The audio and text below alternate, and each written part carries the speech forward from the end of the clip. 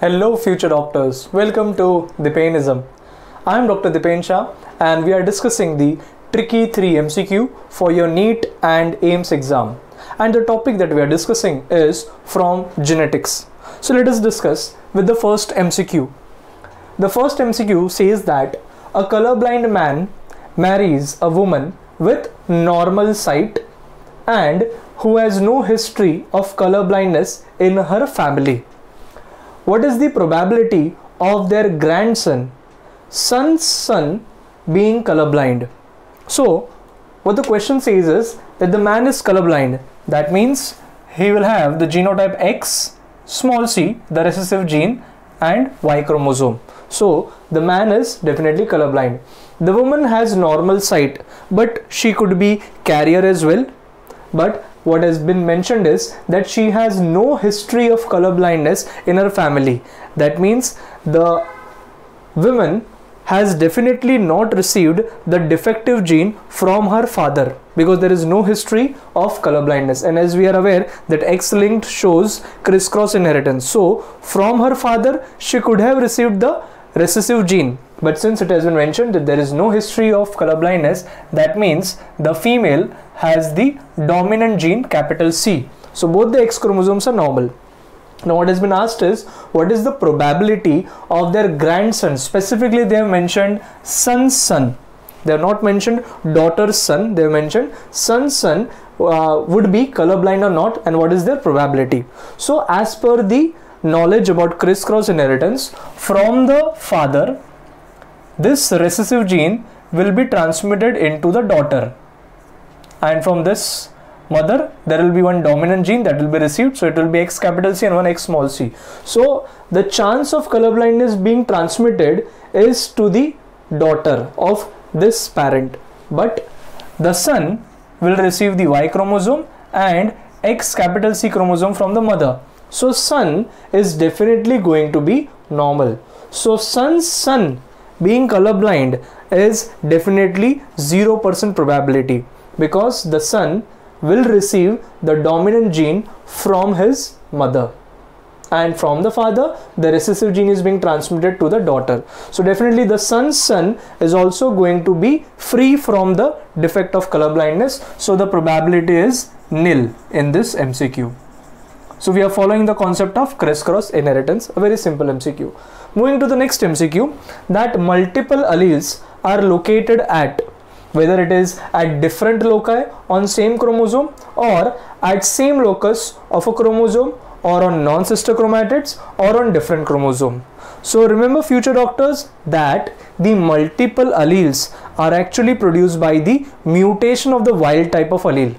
And that is how a multiple allele is produced, and it always occupies the same locus where the wild type of alleles are usually found. So multiple alleles are found at the same locus of a particular chromosome.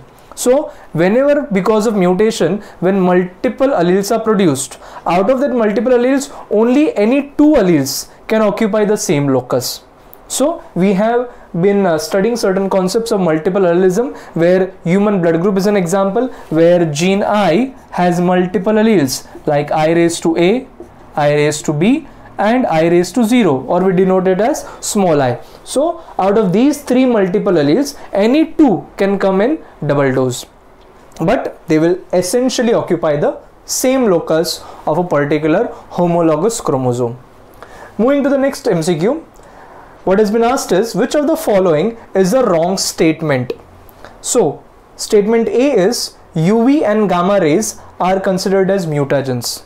Definitely this is a correct statement.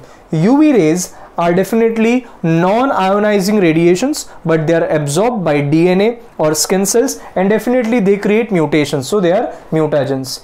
Even gamma rays, in fact these are ionizing radiations, they cause an effect on the nitrogenous base pairs and they convert them into ions, creating forbidden base pairing, and that is how both of them are mutagens. So this is a correct statement. Another statement is change in a single base pair of DNA does not cause mutation. We have studied certain example like sickle cell anemia, where hemoglobin A undergoes, the gene for hemoglobin A undergoes mutation and it gets transformed into a mutated hemoglobin S gene, wherein the mutation occurs exactly at the 6th position of beta globin chain, where on 6th position the codon, if it is for normal glutamic acid, the mutation of codon replaces it by an abnormal amino acid, that is valine, wherein a single nitrogen base changing creates such a big mutation. So here it is mentioned that single base pair does not cause mutation, then definitely it's a wrong statement. We have studied in sickle cell anemia that a single mutation of a nitrogen base can cause mutation. Hence, we call such a mutation as point mutations.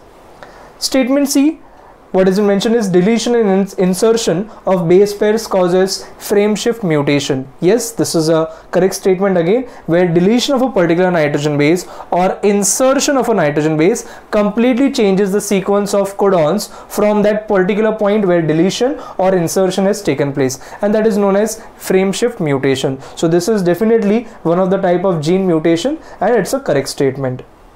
Cancer cells commonly show chromosomal aberrations. Again, this statement is correct. Now, chromosomal aberrations wherein there is change in the structure of chromosome, wherein a specific type of chromosomal aberration known as reciprocal translocation, wherein the exchange of genes occurs between two totally different chromosomes, that is known as reciprocal translocation, which can result in cancerous formation. One of the example is CML, that is chronic myelogenic leukemia, which is a type of a blood cancer, wherein the exchange occurs between chromosome number 9 and 22, and that results in this blood cancer, chronic myelogenic leukemia. So this statement is also correct. So this, we have discussed the tricky 3 MCQ for your NEET and AIIMS exam. Stay tuned for my further videos. That's all from Dipenism.